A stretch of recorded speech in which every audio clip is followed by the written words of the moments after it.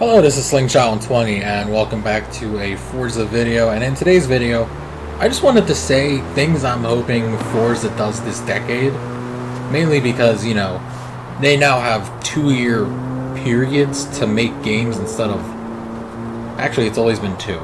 Okay, now they have more time to make games instead of the 2 that they've always had. And here's just 6 things I hope that they can do a lot better in this decade. Which, to start off with, better physics. Because Motorsports has pretty good physics, but when Forza Motorsport 7 came out, if you tapped a car and you were going like 5 miles an hour quicker and none of you were hitting the brakes, you would ricochet the guy you hit into the stratosphere for whatever reason. But otherwise now Motorsport 7 physics are actually pretty good.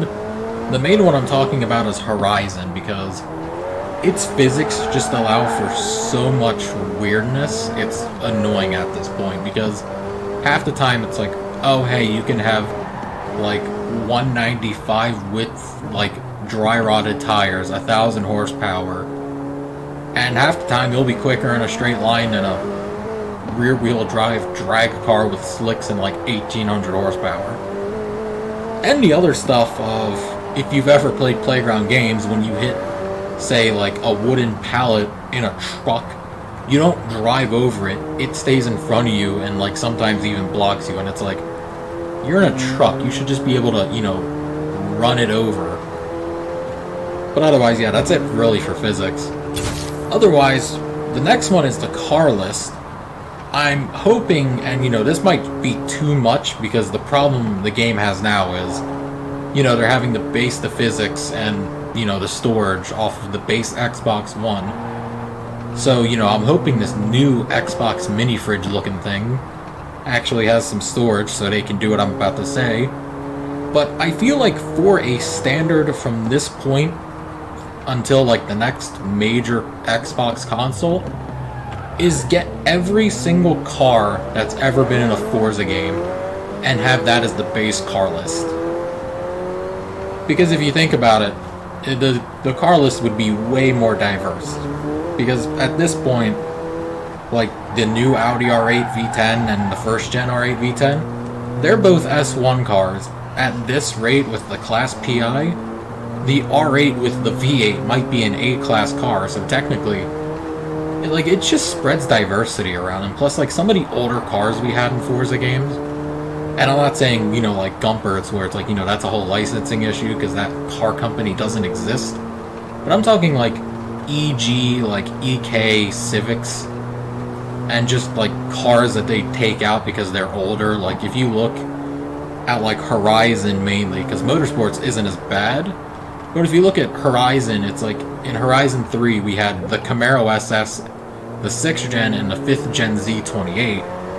Horizon 2, we had the Z28 as a DLC car, but in the base game we had a 5th gen ZL1.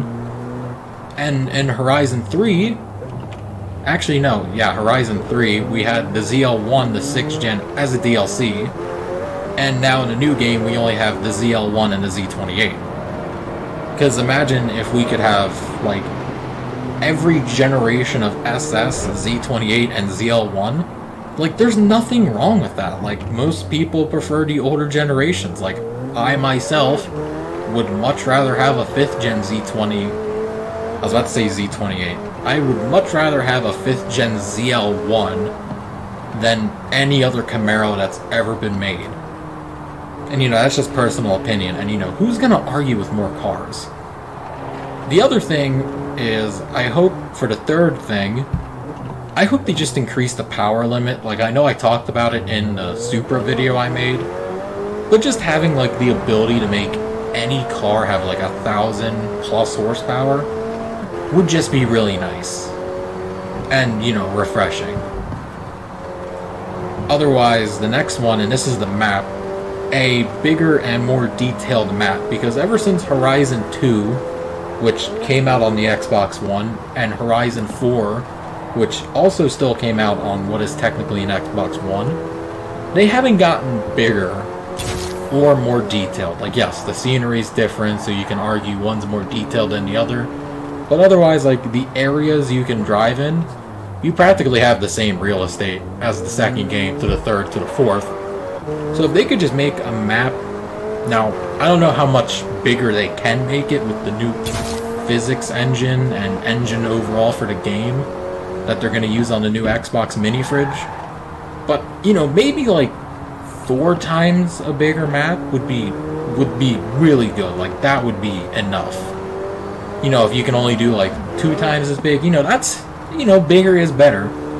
And when I say detail, I mean like sometimes half the roads you drive on, they feel like the same roads as like half the roads on the map. So you could like make every road in the map feel completely different and separate to the whole map. That would also be a lot better. Otherwise, the 5th thing is more customization all around, and what I mean by that is, you know, just like, even if you have to make your own body kits, just make your own, like, body kits, or, like, spoilers, because, yeah, the way that we're limited now, where, like, only some cars have wide body kits, and the only customization we can really do is paint, change aftermarket rims, and, you know, you can put on a Forza front splitter and a wing, which half the time they look pretty ugly on the car. You know, if we could just have, like, more customizable stuff, and interiors, and wheels, and that stuff, it would be, you know, it would literally be like everything on this list. No one would argue with it, it would just be better. And the 6th one is more of a thing that I have a problem with Horizon 3, like, partially, and all of Horizon 4, is the DLC and the car pass, because the DLC on Horizon 3, it was good. They introduced snow in Blizzard Mountain, and they gave us the Hot Wheels, which, you know, it's pretty fun, because, you know, it's Hot Wheels, why wouldn't it be? And otherwise, in Horizon 4, we got Misfortune Island, which offered 0 content, no real online, so, you know, that was just kind of a flop. And Lego Expansion, which, the same thing as Misfortune Island, it was popular for like a week. Now no one plays it anymore. The only good thing that came out of that DLC was a racetrack, and that was about it. Which, by the way, that better become a standard in the map. Like, racetracks, that better become a standard too. Otherwise, the car pass is mainly what I'm disappointed with, because in Horizon 3, like, at least half the cars, I could say, were good additions. Like, you know, they were usable, stuff people wanted. Otherwise, in Horizon 4, like, off the top of my head, I can only think of 3 cars people actually wanted. Out of, like, what, the 40 that they gave us? Like, not even, nowhere even close to, like, an 1/8 of the list is actually wanted. Because it's like, who actually begged for an old Ford van with 50 horsepower? Who actually wanted that? Like, they just need to, like, they actually just need to look at the community page, because if you actually believe they're looking at their community pages and taking you seriously, you're in for a surprise. They don't care. I mean, they're now starting to care because their game's dying, but that's caring out of desperation, not caring because they're caring. But anyways, that's all. I just hope that, you know, at least a couple of these can be brought up in the next decade. Anyway, hope you guys enjoyed. Like, rate, comment, and subscribe, and I'll talk to you all in the next episode. I'm out. Peace.